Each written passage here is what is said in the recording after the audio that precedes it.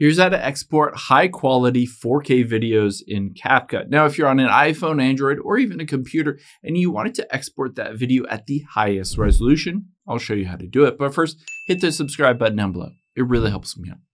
Thanks, guys. Now let's open up the CapCut app here. And I just have a project that I've already created. And let's say you're done and you're ready to go and export it. What you're going to do is tap on where it says AI Ultra HD at the very top right. This will allow you to adjust the quality of it. And you can see first the resolution is at 720p, which is fairly low. I'm going to bump this up instead of 2K all the way up to 4K. So you can see at the very bottom, it does change the estimated file size. It brings it up to 57 megabytes.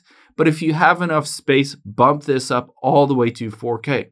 I also would recommend at the very top is AI Ultra HD. It does a really good job making everything clearer and smoother. So I'd recommend trialing out turning that on. You can also bump up the frame rate, especially if there's a lot of movement in your video. You might want to bump up this frame rate all the way up to 60 frames per second or even 120. Now you can see code rate on here. You don't necessarily need to mess with this, but if you wanted the very highest resolution and the very best image quality, you can bump that up to high.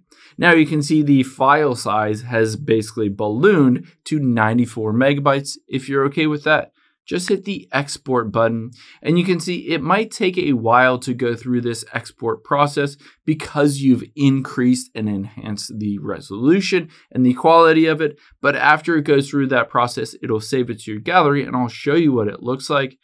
Let's go out of here, open this video up, and you'll be able to see this video looks really crisp and clean. It's super high resolution. If I swipe up here, you can see it is in 4K resolution. And you're good to go.